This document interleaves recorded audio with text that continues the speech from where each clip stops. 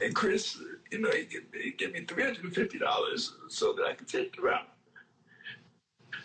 Wow. He wasn't supposed to tell her. Then he had a spot at the Comedy Store. And he went to the Comedy Store and he texted me and he was like, yo, man, look at this. Oh, that was so touching. Now, Headcraft, what do you think about him revealing this, first of all? Second of all, this was his wife's first time even hearing the story. Right. Well, you know what? It's better that his wife heard it from him than get it from a secondhand source of information, like later on down the road. Right. It don't take nothing from the gift at the end of the day, because she knows that he had to humble himself and go ask a friend who gave him his last at that moment, and that's sweet.